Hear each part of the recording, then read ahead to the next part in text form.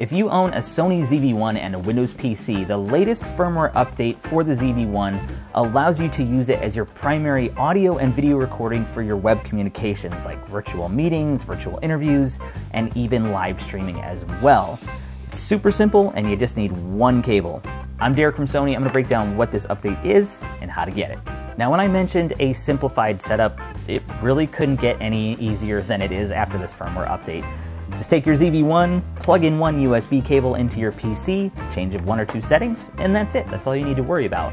So this makes it a super simple setup because of the addition of UAC and UVC in this firmware update, which is what allows the video and audio to be communicated through just one USB cable, making it super simple. So even if you were using Sony's Imaging Edge webcam, doesn't support audio, the new firmware update on the ZV-1 will allow for that. And in addition, you actually get a higher resolution, jumping from 540p to 720p, making you the best looking one on the internet. So now I know you're thinking, okay, I am sold. Tell me how to get this update so I can do it and be the best looking person in my next interview or in my next web meeting.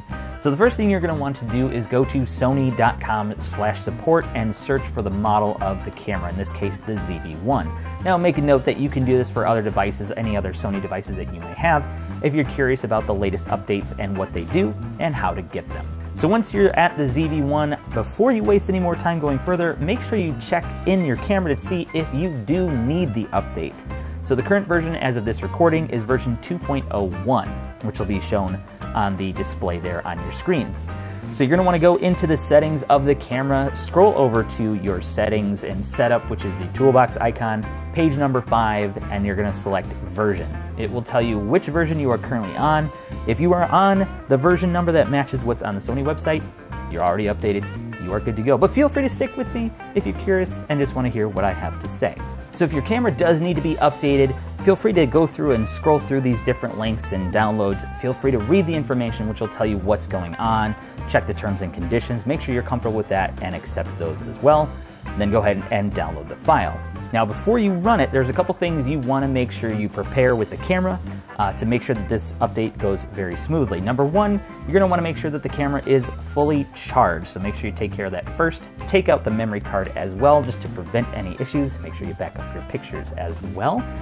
And make sure that your computer is either plugged in, ideally, or is in a setting that prevents it from falling asleep while you're doing the updates, and close any other additional programs that you have open.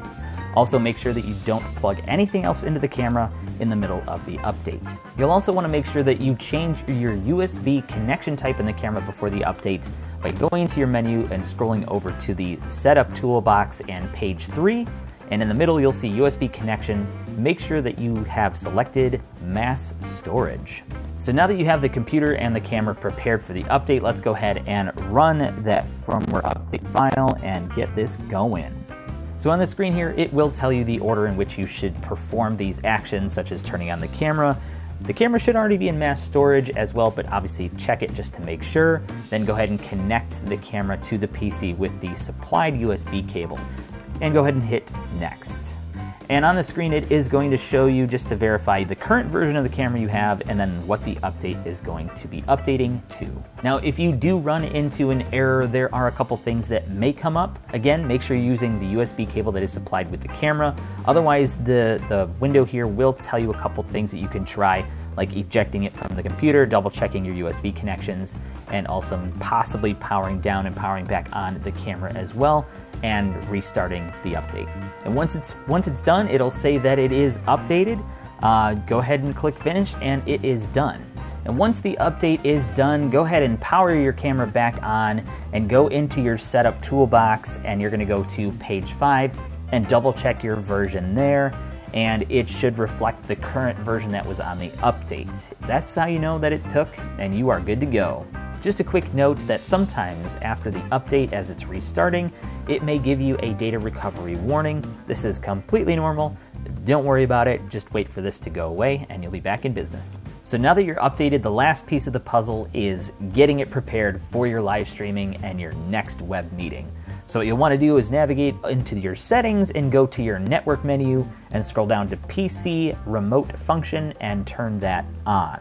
This will allow you to actually leave it connected And then there's just one other setting that you'll need to do in order to activate the live streaming via USB. So in order to activate the USB live streaming, go ahead and go back into your settings, the camera icon number 2, page number 4, down at the bottom, you'll select USB streaming.